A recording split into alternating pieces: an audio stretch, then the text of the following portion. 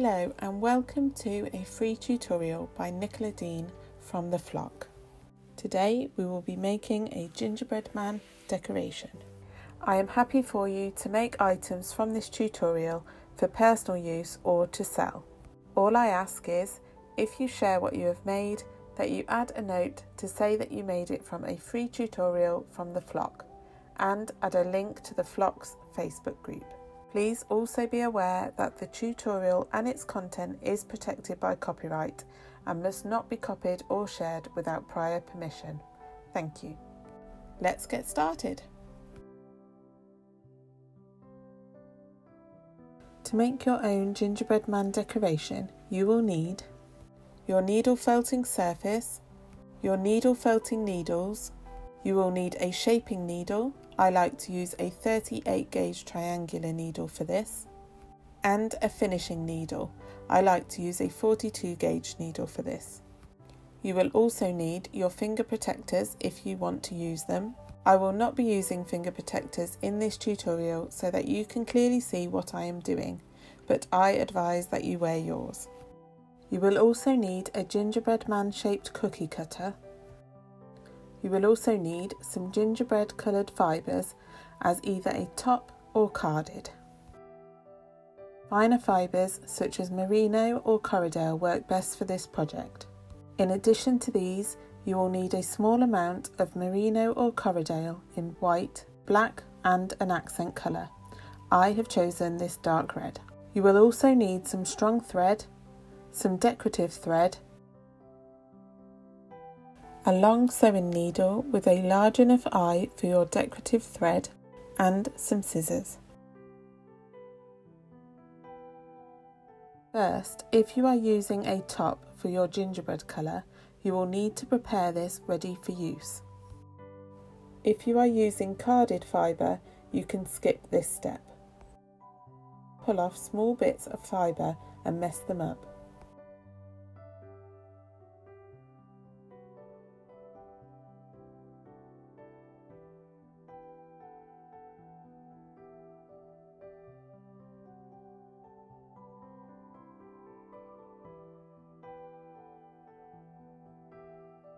Keep going until your fibre looks like this.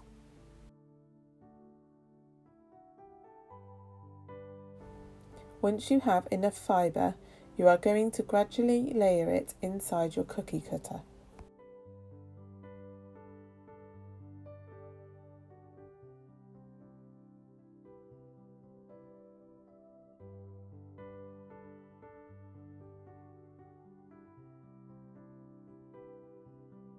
Stab this with your shaping needle into the edges so that it fills the shape of the cookie cutter. Be careful not to stab too deeply, as you do not want to stab it right into the foam. Keep layering and stabbing until the cookie cutter is full to a depth of approximately 1 centimetre and is medium firm but not fully felted.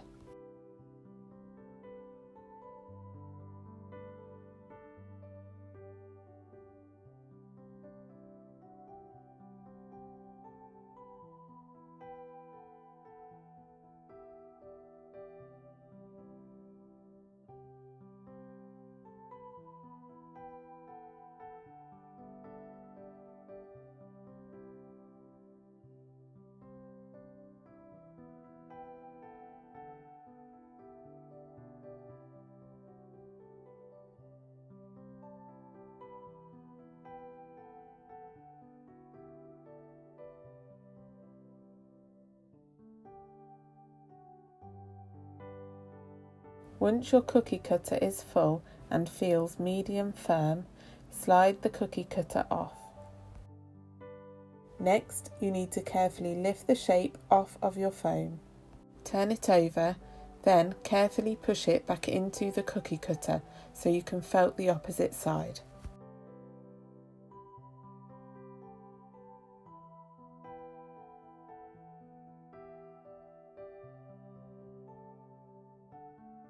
Again, felt this until it is medium firm but not fully felted. Then slide the cookie cutter off. It is now time to refine the edges of the shape. Using your shaping needle, stab along the edges to felt them. As you stab, you are aiming for making the edges more rounded.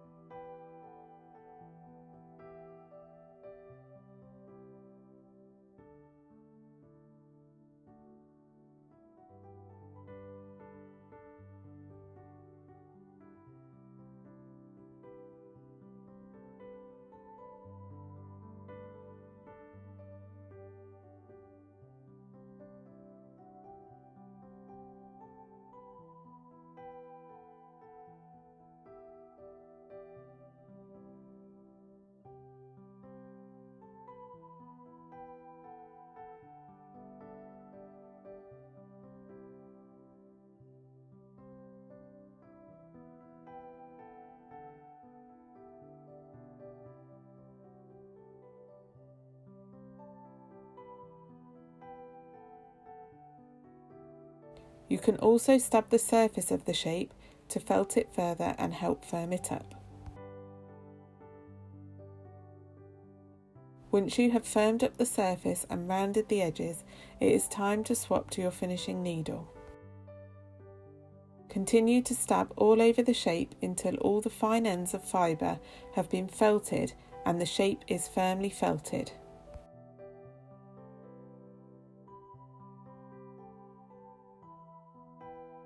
When you have finished shaping the gingerbread man, it should look like this. Now we are going to add some details. For this, you will need your finishing needle and your black, white and accent colour fibres.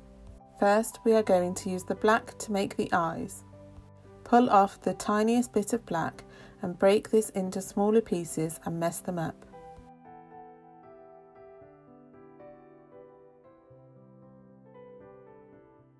Then split this in half. Roll each half into a small ball.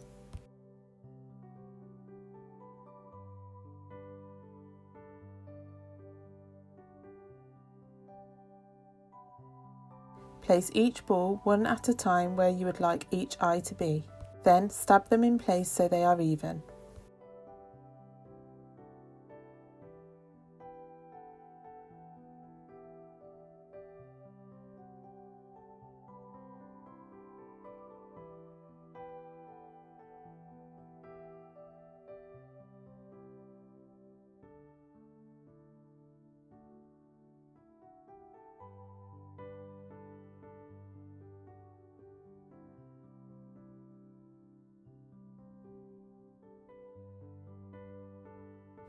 Next, take a very thin piece of white and twist it.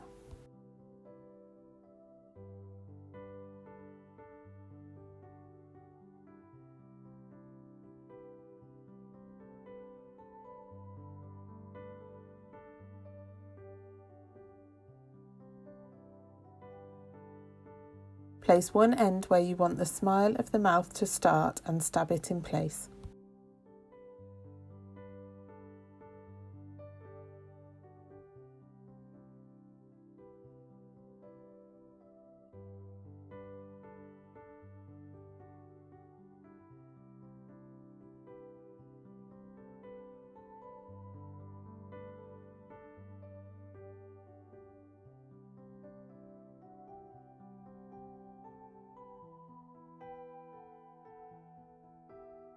Then gradually guide the twist across the face, stabbing in place as you go, creating the smile.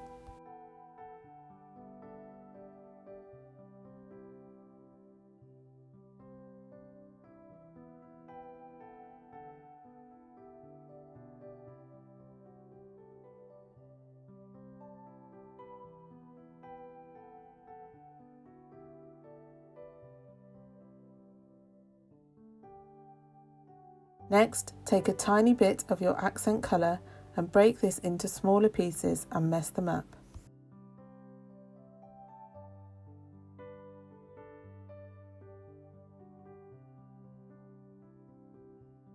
Split this into 3 equal amounts.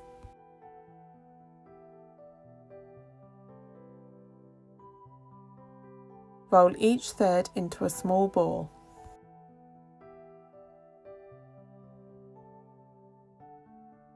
Place each ball one at a time where you would like each button to be. Then stab them in place so they are even.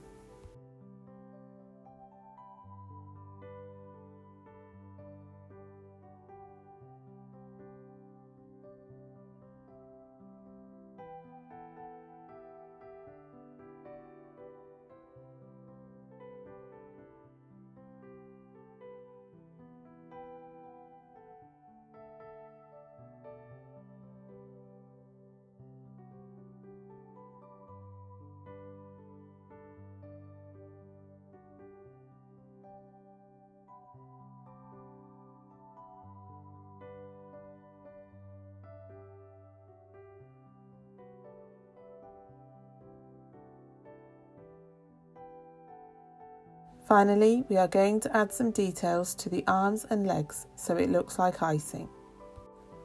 Just like you did with the mouth, using thin pieces of twisted white fibre, position it across each arm and leg and stab it in place in a zigzag pattern.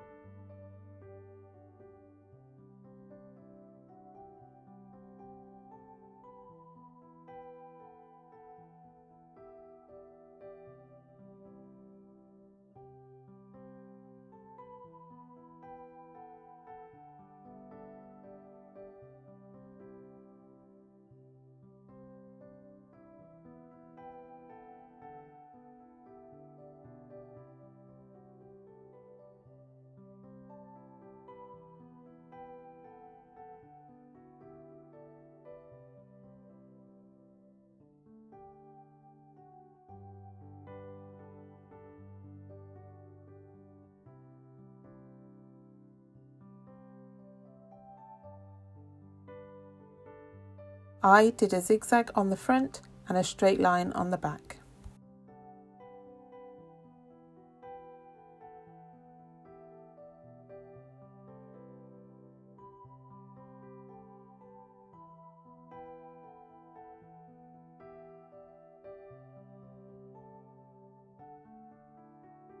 Repeat this on all the limbs.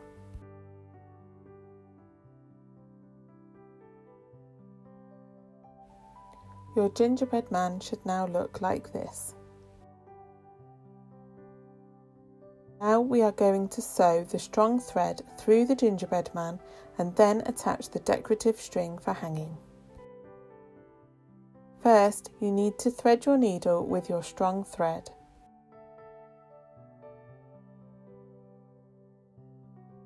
Then we are going to push the needle up through the gingerbread man and out through the top of his head.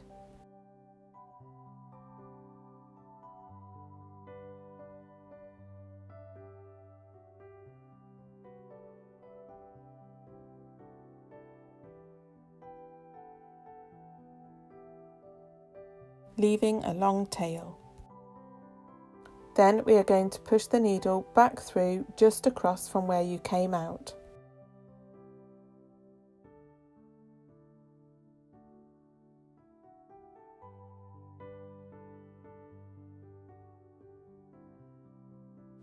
The needle needs to exit just across from where you originally started.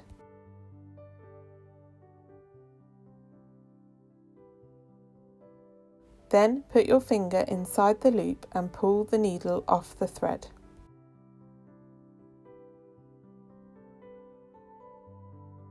Now insert the needle into the loop. This will stop us losing it.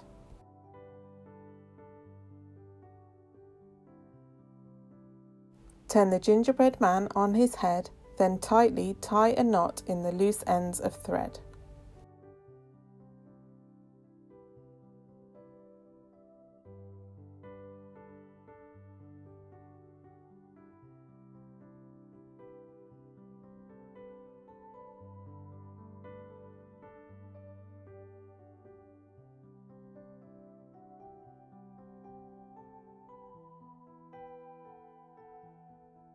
Trim off the excess thread.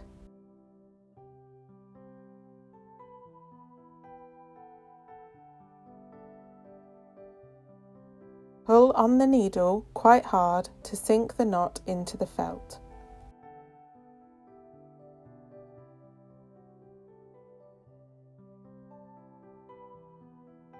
Remove the needle and re-thread it with your decorative thread.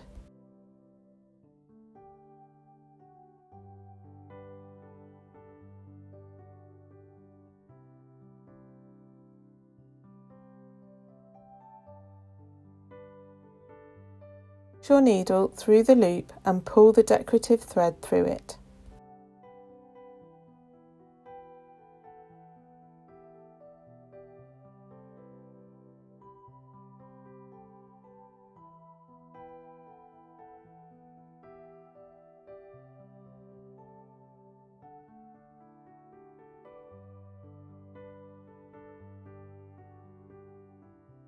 Tie the decorative thread in a loop with a knot.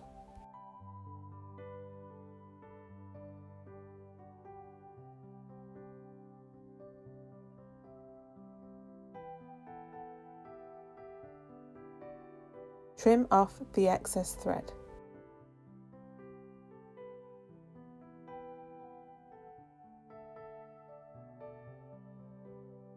If you can still see the knot of your strong thread, you can use a small piece of gingerbread coloured fibre to cover this by stabbing it in place.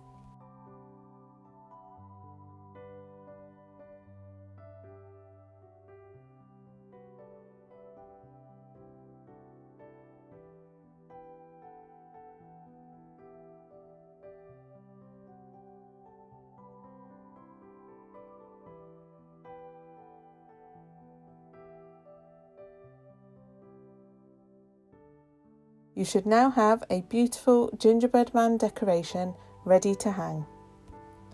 To ensure you do not miss future informational videos or tutorials, please subscribe to my channel. You can also come and join the Flock's needle felting community on Facebook. There is a link to this in the description. I hope you have enjoyed this tutorial. As explained at the beginning, I am happy for you to make items from this tutorial for personal use or to sell. All I ask is, if you share what you have made, that you add a note to say that you made it from a free tutorial from the Flock, and add a link to the Flock's Facebook group. Please also be aware that the tutorial and its content is protected by copyright and must not be copied or shared without prior permission. Thank you.